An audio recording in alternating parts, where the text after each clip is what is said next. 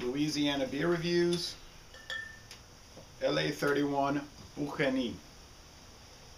Bayou Teche Brewing's LA 31 Boucanee Smoked Wheat Ale was introduced. I don't know when, they don't say on their website. I do know that it's a wheat ale and it's smoked with cherry wood, so that makes it a Rauch beer. The company is headquartered in Louisiana, but all their beers are contract brewed by Lazy Magnolia in Kiln, Mississippi. They talk on their website about how people use wild cherry trees to make cherry bounce. My grandpa used to make cherry bounce. I don't know where you can buy cherry bounce, except you can get Kiafa from Finland, and Kiafa is very similar. If it isn't, it may be technically a cherry bounce. The Kiafa. Boucanee means cured in French. 4.5% alcohol. Gets an okay score on Beer Advocate, only 54 ratings. 40 out of 100 rate beer, 12 out of 100 for the style.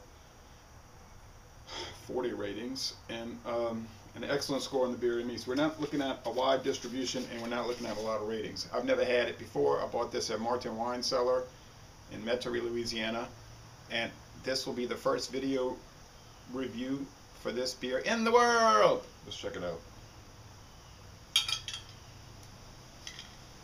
I don't really like the smoked beers because they're too smoky. Like those Curler Rauch beers. I mean, they were good and all if you like to drink smoked pork. That's what they tasted like. A lot of smoke here. Now, smoked meat is very popular down here in Louisiana. Like in my town, Laplace is very famous for andouille, smoked sausage, andouille sausage, the andouille capital of the world, they say. If you ever want to try andouille, go to this grocery store. You can see Progresso and maybe also Campbell's. They'll have the chicken and sausage gumbo, and if you'll notice, it's andouille sausage in the can. Okay, a thick cream-colored head, and the appearance is copper and very bubbly and clear. Let's go with the aroma. Well, it's smoky. It smells like smoked wood, I guess cherry wood.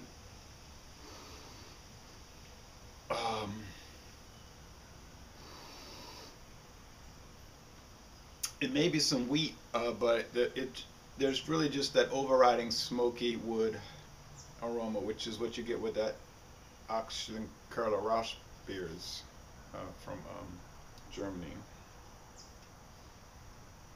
So if you like to smell wood burning, you'd like this. Let's go with the flavor.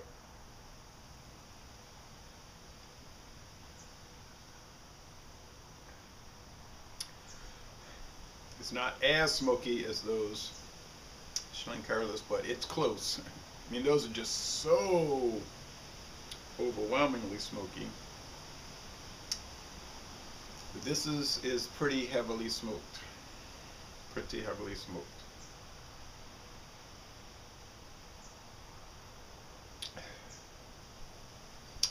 Okay, you get the smoked wood. You're getting a sweetness, a sweet bread.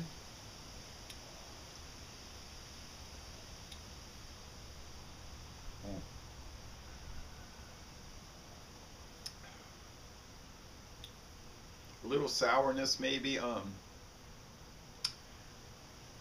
It's hard to describe, but it's like beer that's smoked. I mean, it's no other way to describe it. I mean, it's the sort of thing like either you're gonna like it or you're not gonna like it. I'm more on the not liking it. But that's not to say the beer isn't good, it's just not what I would prefer. But it is interesting and it's different and it's something to try. I think it was $1.39 for the bottle. And you can buy a 6-pack for about $8.99. Sometimes maybe less. The mouthfeel, it doesn't really look like a wheat beer. There's no sediment. It looks like an amber lager. The mouthfeel is like a lager. It's watery and little bit prickly with the carbonation, but it's light and watery, and the finish is semi-dry. It's refreshing and it's easy going. It's not hard to drink. You can guzzle it down. It's just got that odd smoked aspect. So 4.5% alcohol. That's pretty much like your Shiner Bock, which is 4.5. So, and it's sort of like that. It's like Shiner Bock with smoke. So buy it and try it. You just might like it.